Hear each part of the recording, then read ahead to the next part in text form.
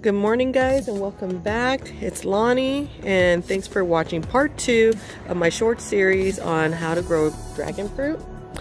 If you saw part 1, it was very simple. It was just me getting the dragon fruit cuttings and then just cutting them and letting them harden off, so then that way I could regrow them.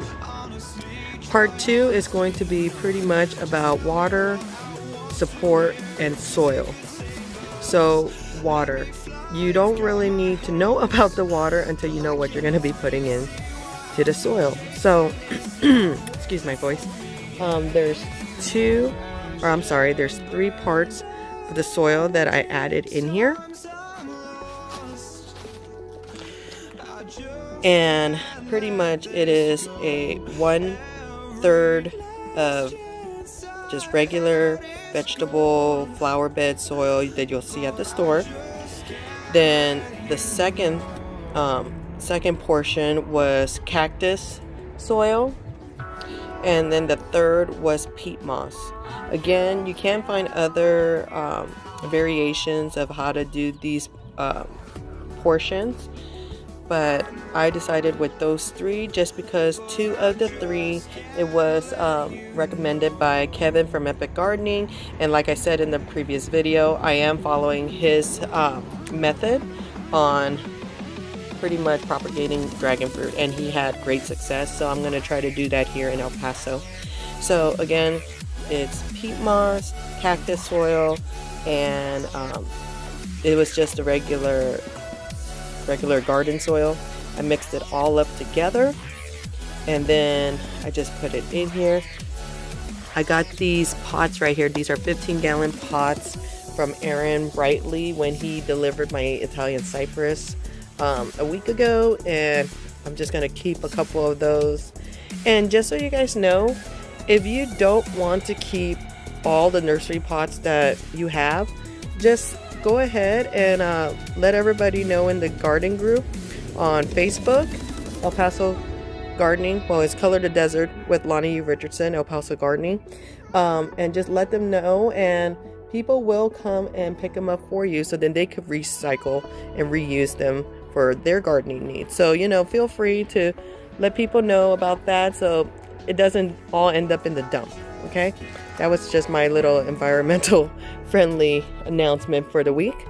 But anyways, back to that. So once I mixed it all up, I put this support beam. This is a stake that I got from a previous plant that I purchased a while ago, and I just kept it just in case I need to use it for something. And so I decided I'm going to go ahead and use it for the support beam. I know that most people, they'll have a support beam, and then once they get to a certain height, they have some kind of a square like umbrella thing on top, and so that way the dragon fruit could grow up and then pretty much essentially just fall over it and then just hangs on it. But I haven't yet figured out what I'm going to be using. So as of right now, I mean, my cuttings are so tiny that I think this is going to be fine for a while. My main goal is to just keep it thriving and growing, and then when I get to that point, I'll get to that point. Same thing here.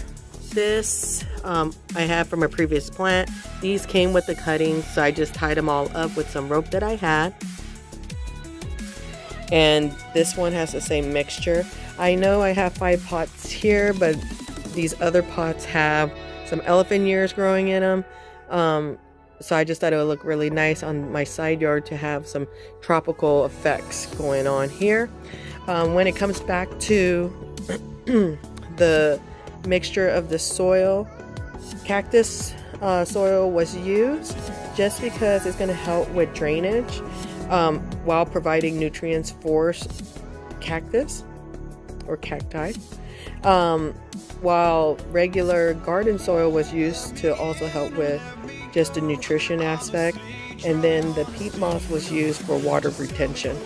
As you can see how the light just hit, because that sun just hit the side of my house. Okay, behind me is east, and so it's gonna get that morning sun but then it's going to end up getting that afternoon shade. And that's going to ultimately help me in the summer, because I read up that dragon fruit, they love the heat, but at the same time, they can't go past anything pushing 90 degrees. Correct me if I'm wrong, but several of the sites that I did look at, that's what they said. Obviously, the ones that do handle extreme heat, it's a different variant of the dragon fruit. I'm not sure exactly which one I got, so I thought it would be better to, you know, safe than sorry. And I just wanted to make sure that I'm doing everything I can to give them the right amount of sunlight, but not burning them while they're trying to grow here in El Paso. But pretty much that's it for now, and then part 3 will come up soon, and it'll be just me transplanting my cute little baby dragon fruit. Look at them, they're so cute. All right, that's it for now. Talk to you later. Bye. Just a quick mention, so I am watering my soil now. As you can see, it's a little wet, but I wanted you guys to see something. You want to make sure that the water is thoroughly saturating the soil. Just because it looks like it's pooling, like for instance, look.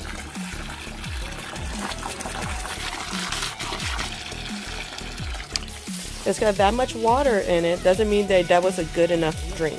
You got to make sure that it's completely going through the soil, and my indicator that all the soil in this pot is fully moistened is the water will start coming out here. I already filled this twice and no water has yet to come out of that drainage hole. So I know that I'm going to have to keep on doing this until it's completely saturated. I just wanted to mention that because I know that a lot of people, especially in the deserts, like, well, I already filled my pots up with water. It was filled to the top and my plant's still dead or is drying out. Can you please help me? Well, one of the reasons why is because you're not letting the water fully moisten the soil. So just go ahead and do that and your life will be a little bit better. I promise you guys. Okay, that was it.